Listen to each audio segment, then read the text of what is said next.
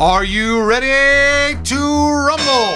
Welcome back once again to Tech of Tomorrow. I'm Elric, your host, and today we're going to bring you something very interesting. Unless you guys have been living under a rock, you know that AMD has released a brand new GPU out into the market. Now, why is this? Well, when AMD looked at their lineup between their 7770 and their 7850, they felt that there was a gap in between there that could be filled, and therefore the new HD 7790 was born. Now, today we're going to bring you the review comparison against its little brother card, the 7770, which many of you have asked for. So with that said, let's get ready to rumble and jump in to the ring. So now let's talk about some of the basic differences between the new 7790 and its little brother, the 7770. Now, the 7770, its GPU was called Cape Verde, and it actually featured a die that was slightly smaller than the new 7790. The 7790 is based off the new Bonaire GPU, and actually this is the very first of the Sea Islands to actually hit the market. There'll be many more that are coming out,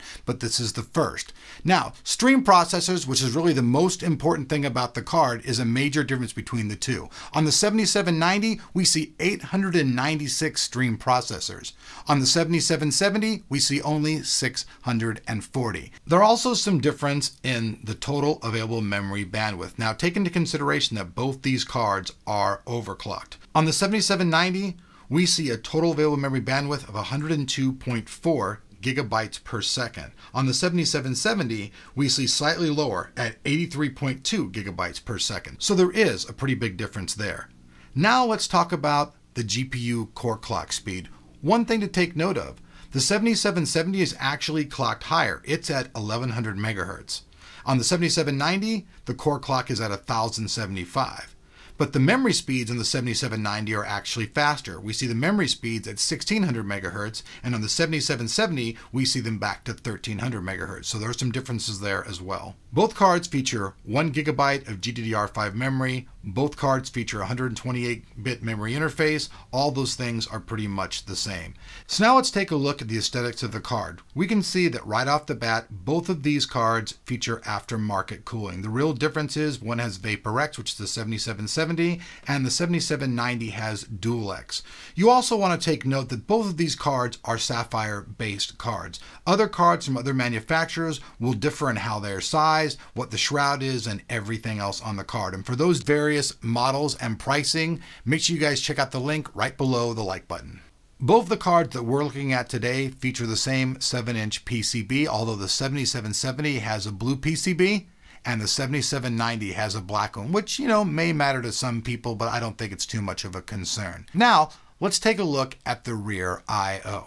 On the rear I/O of the 7770, you can see that the card features two dual-link DVI connections, a single HDMI, and a single standard display port.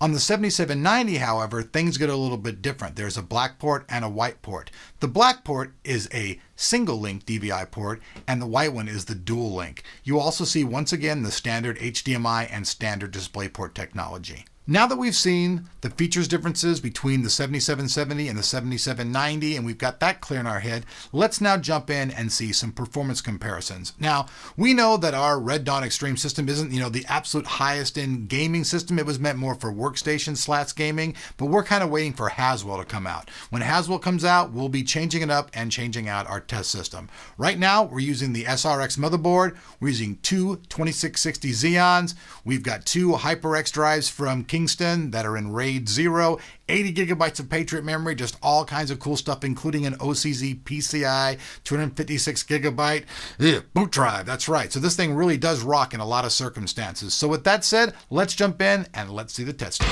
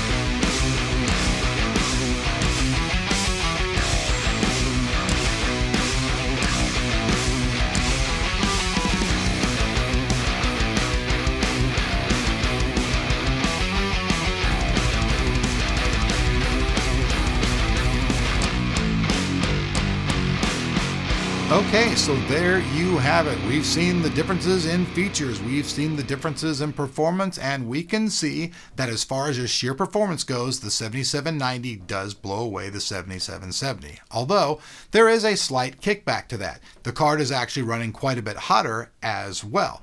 Pretty much, this new card is running, hot, hot, hot, hot, hot. Now, with drivers and stuff, and as they do the fan timing and they custom do that, maybe it'll actually get better. Some companies spend a lot of time doing custom fan tuning. I think with this release, they were just trying to pretty much get the card to market, but as the drivers improve and that fan tuning gets better, we'll probably actually see some better cooling on the card. So if you guys also want to see the full written review on the new Radeon HD 7790, make sure you guys check that out over on our website, www.techoftomorrow.com, where we have all the scores, lots more picks, and just cool stuff all about this card. Now in this review, we will also have comparisons against all the NVIDIA cards, as I know you folks are wanting to do, and also something very cool. You guys can click right here in this little link right next to me and go directly over to the review, which I think is actually a pretty cool feature they've got here on YouTube.